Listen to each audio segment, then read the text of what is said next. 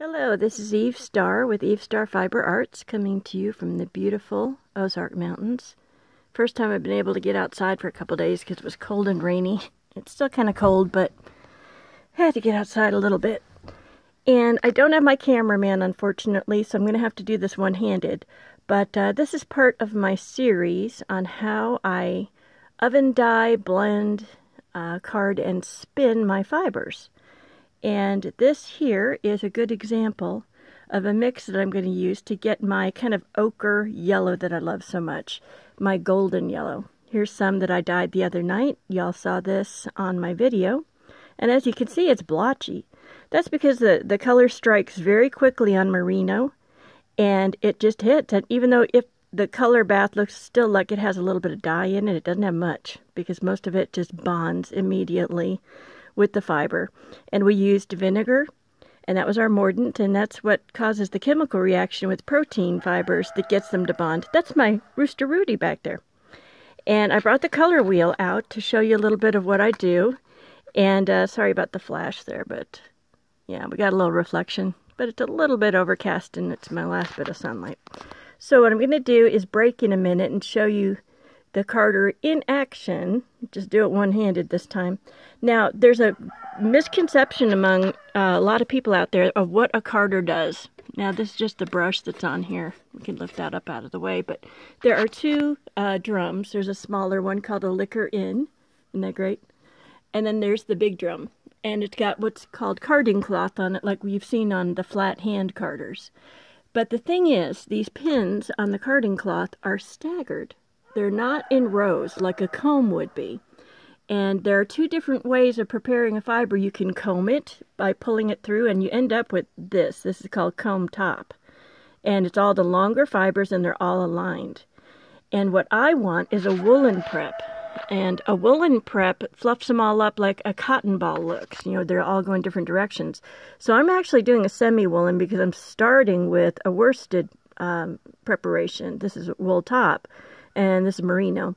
And so it's already been combed all in one direction. And I don't want that, because if I twisted this into, if I spun this into a yarn straight from here, it would be a beautiful worsted, because all of this would twist like rope, because they're all lined up.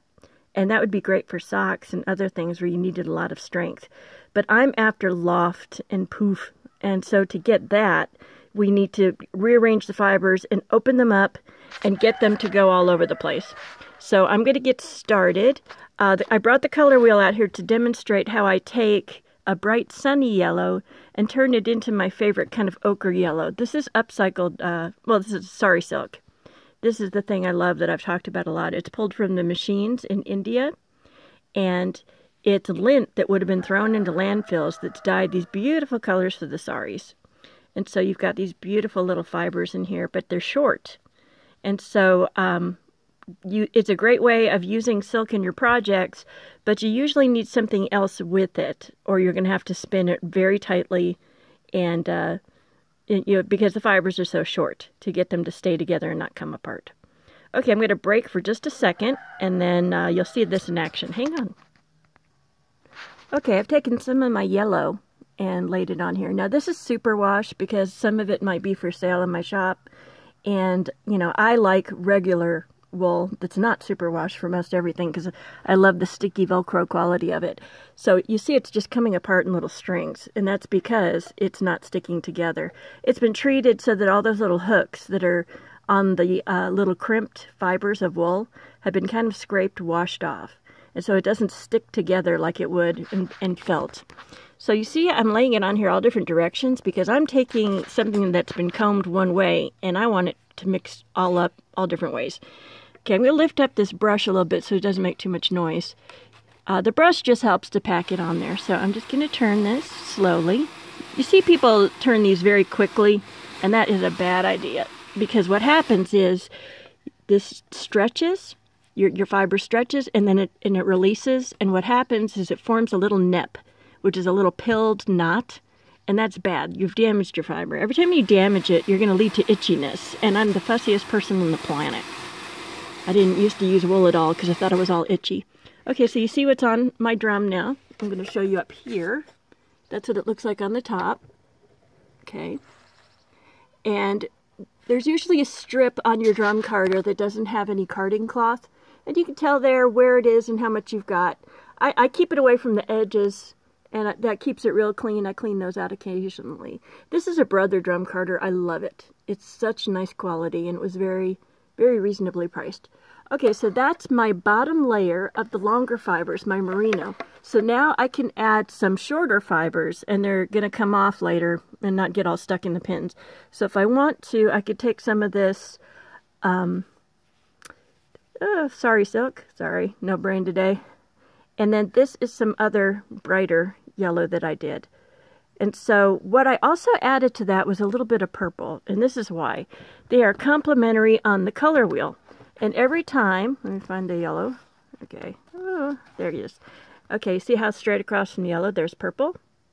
Every time that you add the complement of a color, you'll dull it out a little bit because it's the two primary colors that are missing. The primary is red, yellow, blue. And then, but, you know, there's some controversy there, but we'll talk about that another time. But the two other colors of the three primaries of yellow are red and blue. You add red and blue, you got purple.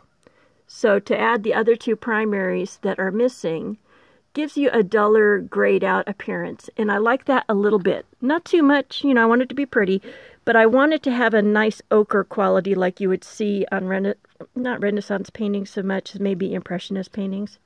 So give me a second and I'll load up the tray again and show you how I do that.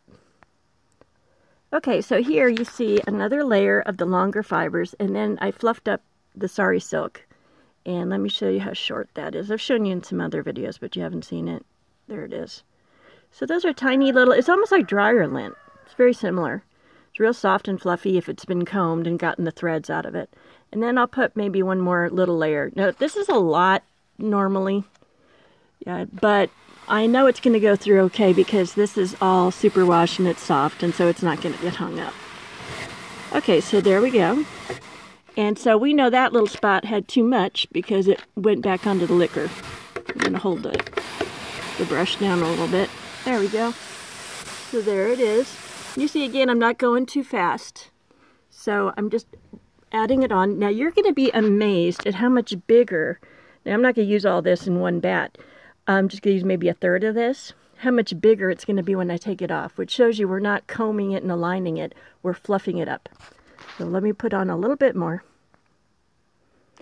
Okay, I'm standing up now. We're on the other side and looking at the large drum, and you can see the streaks of Saori silk right there, and a little bit of the purple. And this is the first time through. If I wanted to really blend these into a uniform color, I would take it off and fluff it up and run it through as many times as I needed to really get a, you know, a uniform look. It's usually not what I'm after though. I don't really care for that. In fact, I often put like the darkest on one end and work my way down to the lightest so that I have a bat to work with when I'm making my rolags that has all kinds of shades that I can place wherever I want to. So I usually don't go for that. Okay, so this is called a doffer.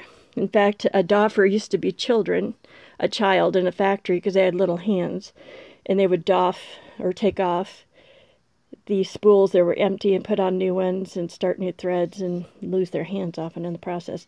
This saves your knuckles. It wasn't a cheap tool. It was probably $22 or so, but I'm really glad I have it.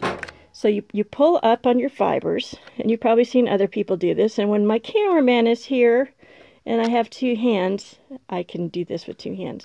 One way some people do it is they use the two dowels, which I use for making my rolags at my blending board, which would be my next video. Or you can use your flicker brush, which is very sharp. It's got very long teeth, and that helps to release anything from the drum. But you see how even those short Saori silk fibers are coming right off because they were trapped between the, now the wheel is weighted, which is nice normally. So I'll hold it with one arm. Which really helps it to come off of the drum without getting all stuck. So here we go. And sometimes you can hold it like a ponytail and wiggle it back and forth. That works pretty well. Sorry for the poor camera work with one hand. I've had requests to show more action, and I've been trying to hide because I'm on prednisone and I feel all puffy. So I've been trying to avoid that, but I'm just going to have to do it. Alright, so this is my very messy bat that I just took off. If I'd had two hands, I could get it off in one pretty bat. But I'm going to be taking it apart anyway and making it into rolags. But do you see how much bigger that is? That's because we've actually taken fibers that are aligned and we've mixed them all up and fluffed them real big. So that is what a drum carder is good for. And down here is a tray that, this is very clean fiber because it's already been picked. But if you have something like alpaca, where they love to roll in the grass, or Angora, it has a lot of dirt. We call it VM. Sometimes it's vegetable matter. Sometimes it's just like sort of a mystery thing you don't want to know.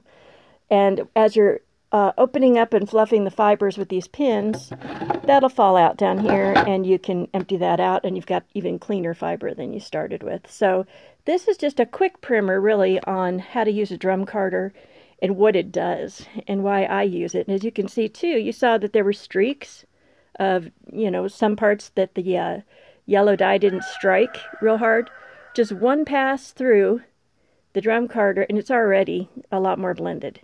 And like I said, I don't want it any more blended than that for me personally, because I like my yarn to look like it was made by hand, because I'm very proud of that.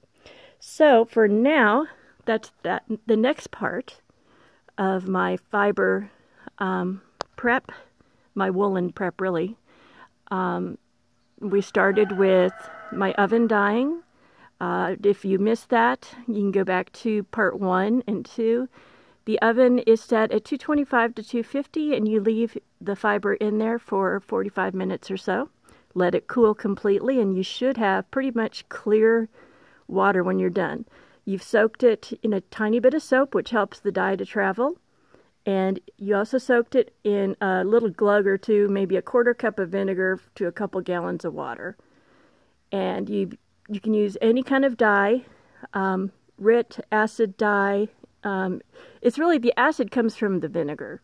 So you can use other pigments as well, even food coloring, and it'll strike and stay. So we did that, and I washed it, basically just rinsed it. And I used the little bag for the Angora. And then we just let it dry on a drying rack with a ceiling fan on low in the bathroom.